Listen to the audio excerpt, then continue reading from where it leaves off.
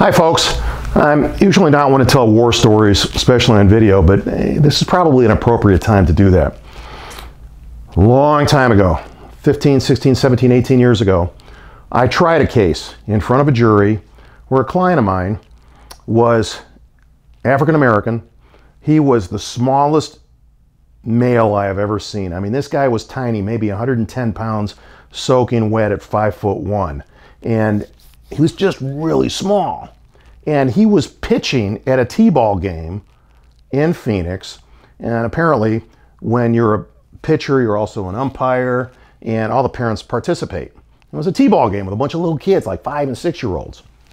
Well, for whatever reason, racial slurs were being yelled at him by parents from the other team.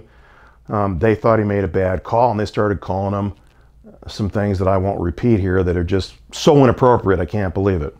And I can tell you one thing, my client was scared because these folks kept telling him they were going to beat the living shit out of him when the game was over.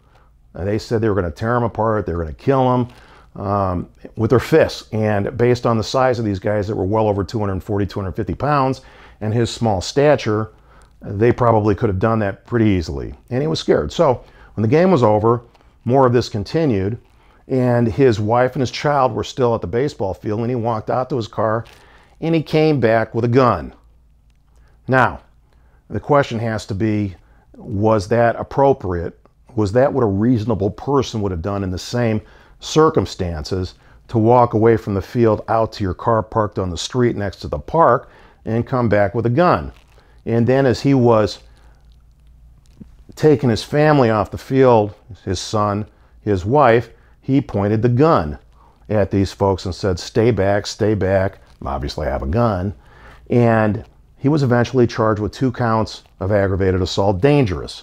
That label dangerous gives you mandatory prison, and that label comes from him having a gun. So you had to argue, and I had to argue in front of the jury, whether that was reasonable for him to do that. And he was able to articulate perfectly in front of the jury how he felt.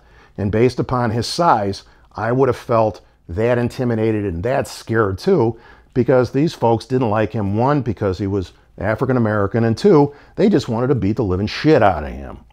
So the jury agreed with me and my client, and he was found not guilty. It was a very, very short jury verdict.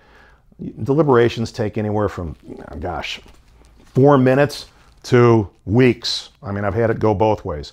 And just because they're deliberating for a long time versus a short time really doesn't mean anything.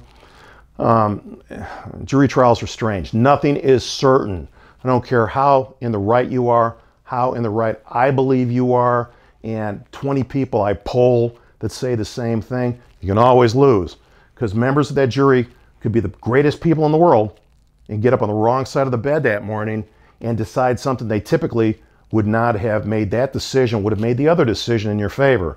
You never know what people can do. And now that things are as crazy as they are, you really have to be careful.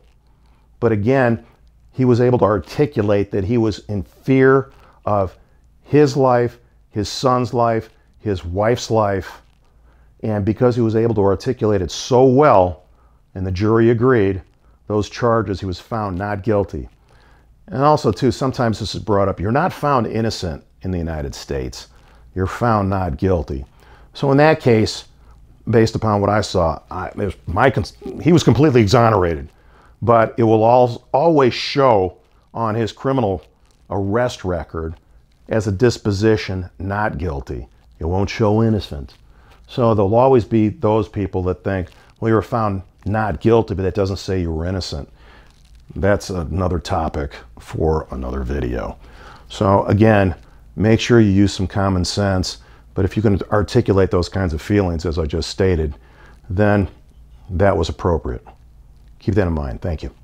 This posted video is in no way specific legal advice on any subject. It is intended to provide general information for the public. If you need specific legal advice, call Chuck at 480-545-0700